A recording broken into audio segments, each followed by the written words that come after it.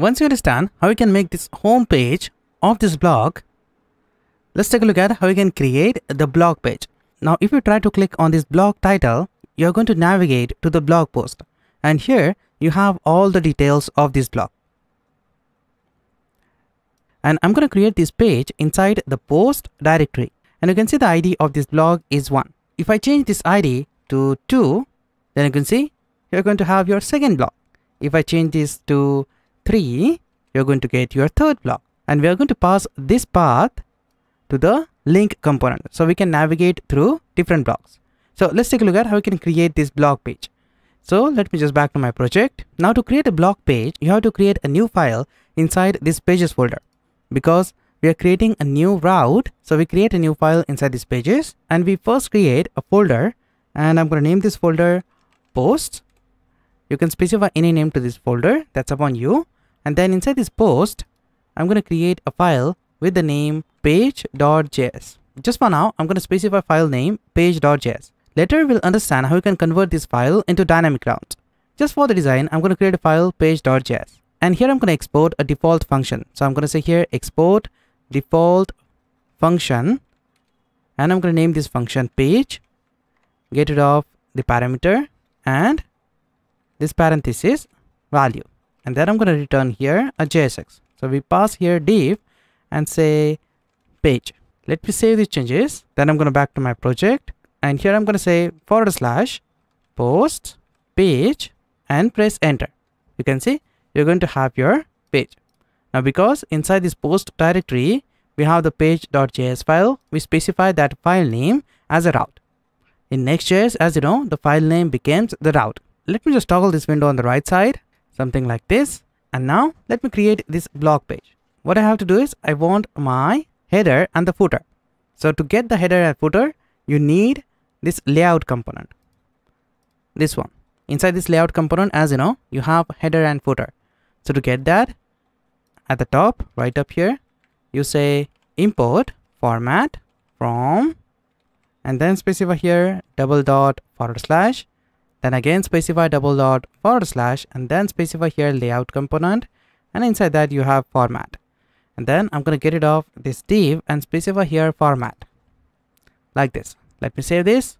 You can see I'm going to have my header and the footer, and inside this we have the page title.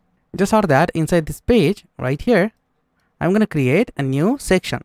So I'm going to say here section. I'm going to first specify here some Tailwind classes. So specify here class name container mx auto, then specify md padding x2. Then I'm going to specify padding by 16.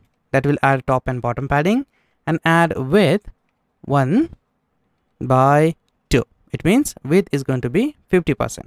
Just for that, inside this section, I'm going to first add the author section. So I'm going to create here a div, specify some classes here, flex, justify, center, and inside this, I'm going to call my author component. As you know, we need to first import this author at the top. Here I'm going to say import author from // and then specify here components. Inside that we have child, and inside that we have author. When I save the changes, you can see I'm going to have my author here. Just out of that, just out of this div, right down here, I'm going to create my post. So I'm going to create here a div with the title post with padding by 10. So this will add top and bottom padding. And then here I'm going to say h1 and then specify title of the blog post. So just for now, if I copy and paste some text here, when I save the changes, you can see I'm going to have this title. Just out of that, let me just specify some classes here. So class name is going to be font bold, text for Excel, and text is going to be center at the document. Save the changes. Here I'm going to have the result.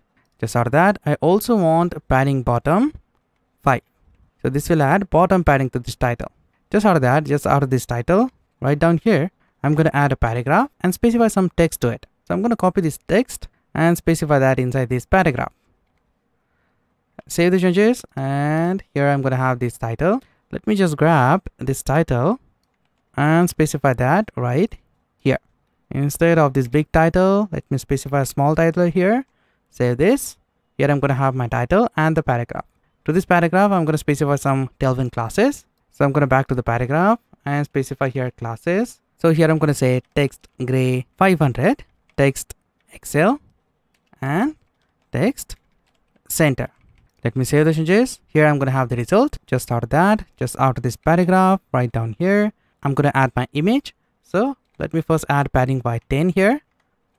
And then I'm going to add my image component. So before I add image component, as you know, you need to first import here, import image from the next image. And then here I'm going to say image, specify here source attribute. And in the source attribute, I'm going to copy the path of this image, specify the relative path here. Then don't forget to add width, which is going to be 900, and height is going to be 600 pixel. Let me save this. You can see I'm going to have my image. Just out of that, just out of this image right down here, I'm going to have my content. So I'm going to say here content to this div. Let me specify some text. So we pass here text gray 600, then text LG, the font size, then specify flex column, and gap is going to be 4. Just out of that, inside this, we have a different paragraph. Let me just copy and paste some content here. Something like this. So I'm going to copy and paste some content here. So this is the description of this blog. And as you can see, the blog page is now completed. When I scroll down, what I want here, I want component. In the finish website, when I scroll down at the bottom, we have here a related component.